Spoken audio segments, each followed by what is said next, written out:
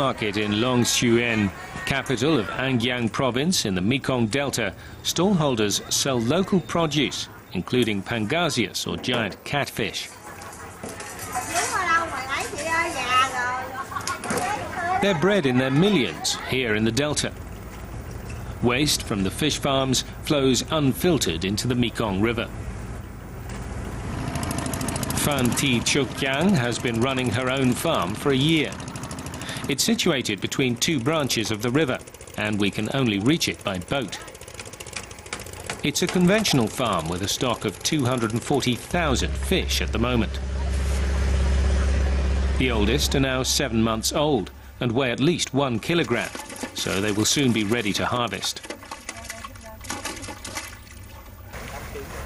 The younger fish are being fed in the pond nearby.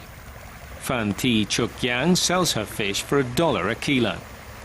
She learned her trade working for her family's fish breeding business. We are going to make our farm more efficient. We breed good quality fish. They will meet the standards. Vietnam's fish breeders have few opportunities in the American market. High import taxes make the fish too expensive. This has cost thousands of jobs on the fish farms. So what happened? For years, the United States was one of the most important export markets for Vietnamese fish farmers. The problem arose because catfish are also bred in Alabama and other US states.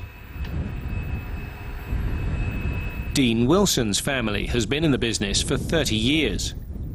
He tells us that clean water and food without chemical additives are standard on his farm. This cannot be said for imports from Vietnam. I do know the state of Alabama has tested foreign fish that contain malachite green, fluoroquinolones, which is an antibiotic, and the only way they can raise fish and be competitive is to use those illegal substances that aren't illegal in China or Vietnam. Another complaint is price dumping by Vietnamese breeders. The Americans have sealed off their market. The catfish lobby has won. Only their fish can be marketed as catfish. Dean Wilson sets great store by this.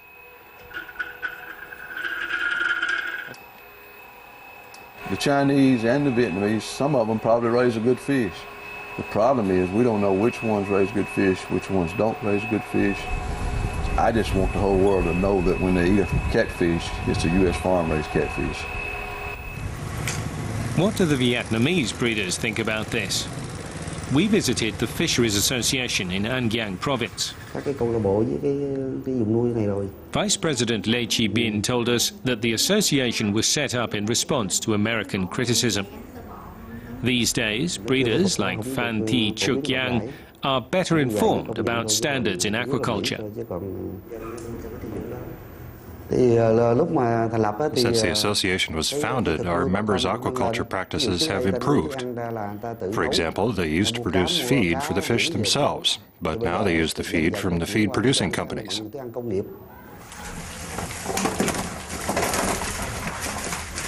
The farmers also work more closely with the factories that process their fish.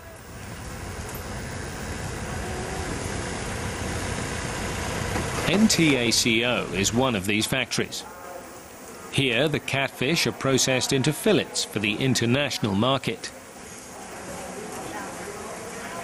In Vietnam, people cannot afford the luxury of only eating the fillets.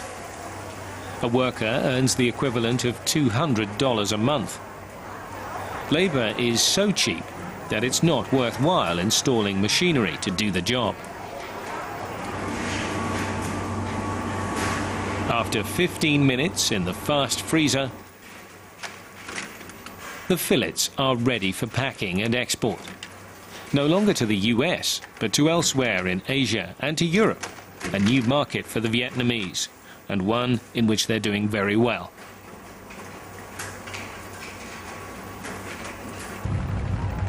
The fish arrives in Germany after 6 to 8 weeks.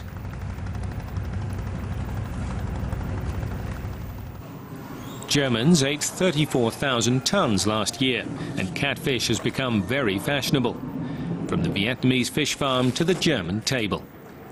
Pangasius has become a very global fish. Originally destined for the Vietnamese market, now it has fans all over the world. Of course, that's also because it's very cheap. Cheap, firm flesh, few bones. It's ideal for restaurants and canteens. Subject to strict quality controls on residues, for instance, the fish is further processed for these customers. Frisch's firm is also seeking to benefit from another trend. Organic food is booming in Germany right now. I figure the market in Pangasius has increased 300 to 350% over the previous year, and we're expecting a big increase in years to come. Two companies currently breed organic catfish in the Mekong Delta. They use organic feed and no chemical additives. And when it's not feeding time, there's much more room than in a conventional pond. The operators are optimistic. Even though organic Pangasius is too expensive for the Vietnamese, there are customers thousands of kilometers away who are prepared to pay for it.